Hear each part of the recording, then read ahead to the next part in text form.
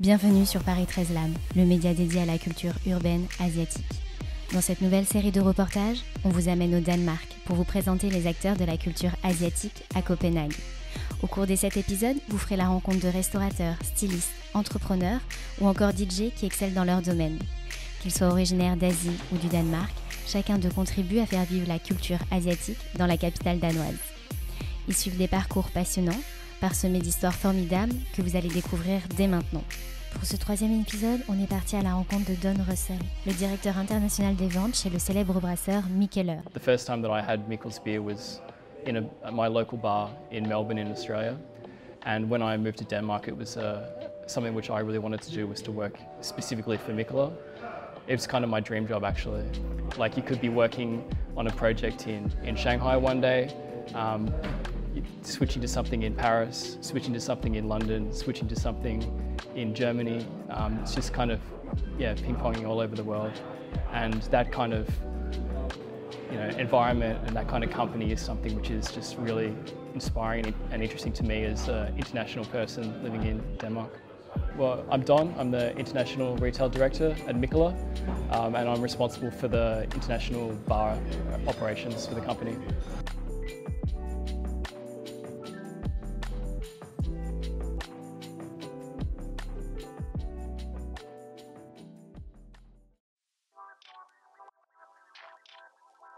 So Mikkel is a craft brewery from Denmark, founded by Mikkel Bjørsu.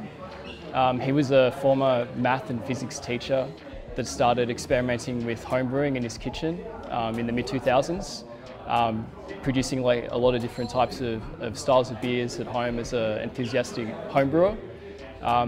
Then he won an award for a beer called Beer Geek Breakfast, which is it's a stout brewed with French press coffee, and he actually won the award on Rate Beer for the best breakfast stout in the world.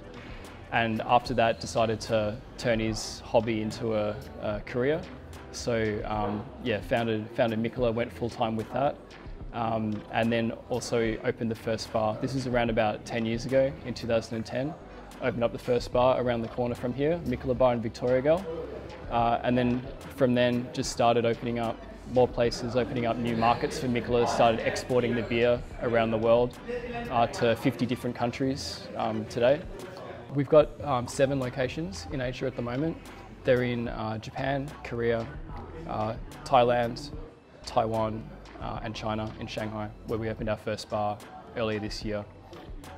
The original location was in Bangkok. That was the first bar in Asia that Mikkel made, and a lot of these bars have come out of Mikkel's passion for Asian cultures.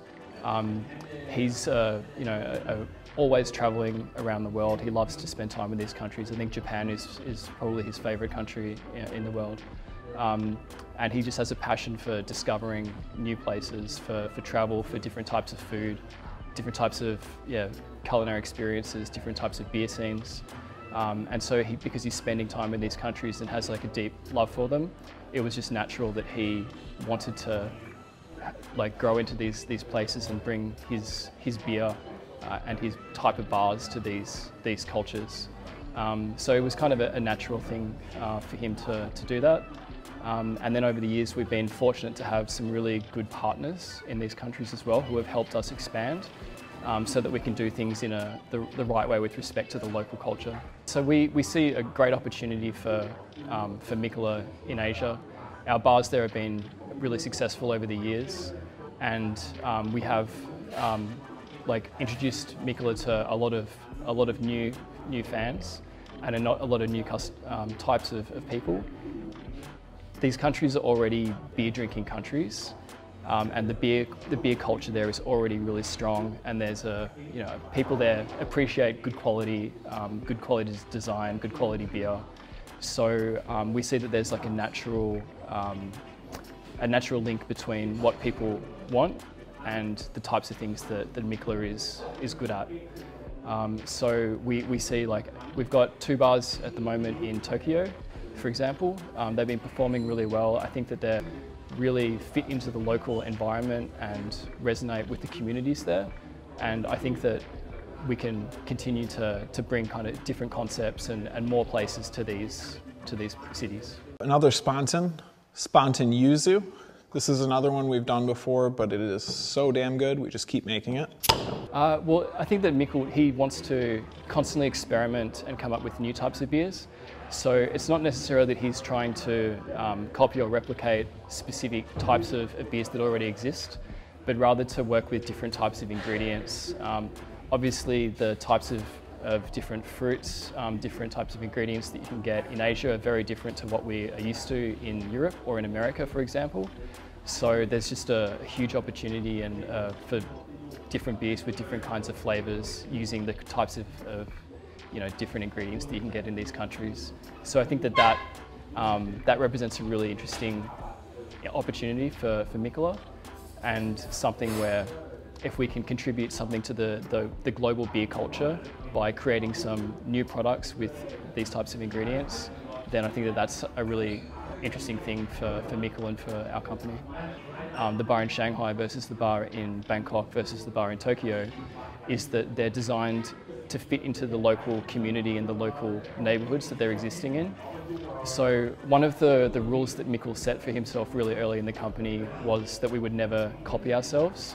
So it's not like we're trying to create one type of bar exactly like our bar, the original one in Vesterbro, and then put that down exactly as a copy of itself in each country. We want to work with local architects, we work with local partners who understand the culture and the community, and we want to make a bar which makes sense for that local community and for that culture, as well as bringing some identity from Scandinavia and from Denmark, obviously, into the mix. So if you look at our bars in Tokyo, as an example, that was done with a local Japanese designer who came, visited our bars and our restaurants in Copenhagen, visited War Pigs, visited the original bars, brought elements back of the design to Tokyo, but then ended up making an architectural design that fit in with the building. It's an old love hotel, fit in with the neighbourhood around it, and I think it's really quite different from what you see in our other bars. And then the one in Shanghai is a different example. We have our designer, who's a Danish designer, Camilla, and we wanted to make that one a little bit more Scandinavian, so we did the design from Copenhagen. Again, tried to fit it into the neighbourhood, but brought a bit of the Scandinavian elements, because that's something which really resonates with the local people in Shanghai, in that neighbourhood. And that's been really well received by the people there, and I think that the bar's really a nice design. We very much want to continue expanding in these countries, because we have had success so far, and obviously this has been a really difficult year with Corona. Our Asian businesses have done a lot better than the businesses in Europe, because we have this second wave here, obviously, whereas they've recovered a little bit faster in Asia. We do really want to continue expanding in these countries.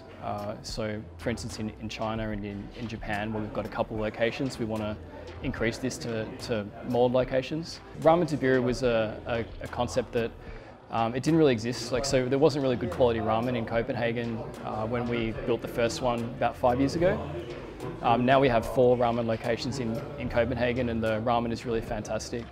I think that there's great opportunity for this concept to be rolled out in other places. I think that if it would be a kind of a dream to bring our ramen back to Japan as well. Obviously, like, the quality of the ramen there is just the absolute best in the world. And if we could make a ramen to Biiru in Japan, which worked well for local tastes, and had local people drinking our beer as well with the ramen, that would be kind of a dream for us. We have Mikkeller Beer Celebration Copenhagen every year, apart from this year with the coronavirus, obviously. We also have Mikkeller Beer Celebration Tokyo, and these festivals are beer festivals where Mikkel is inviting the best brewers from all over the world, who also happen to be his friends, to come and celebrate beer and drink together in one place. We also have all of our partners and customers come to these events so that they can get a real feel of what it's like to be in Copenhagen, what the local beer scene is here, as well as the international beer scene. It's a very local event. So we bring them all here, and they get to experience Copenhagen, get to experience Denmark, learn about what's working here, learn about the local culture, and then bring this back to their own cultures in a way that works. So yeah, we're not bringing back everything from Danish culture and trying to force things on their culture. What we're trying to do is get them to understand what it's like here, what the beer scene is like here, and then have them help us to communicate that to the local people in a way that makes sense. If you look back 5 years ago, what Mikkeller was then, I think that it's very different now that we have 50 bars all around the world compared to 5 years ago when we had less than 10. In 5 years, I think that we're going to have a huge presence in Asia. I think that China is going to be extremely important to us. Korea, Japan, these countries which are, have these great traditions of beer drinking. I think that we are really targeting those places as places where we can get a lot more of our beer to people and open up a lot more bars. So I'd say if you ask me in 5 years where we'll be, I think the company's going to look very different. Hopefully it's looking a lot bigger and a lot more, having a lot more places. And I think that's going to be a really, really exciting step going forward. Shout out to Paris Célèbre and hope to see you in our bars in Asia. Cet épisode touche à sa fin. On se retrouve très vite pour un nouvel épisode sur la chaîne YouTube Paris 13 Lab.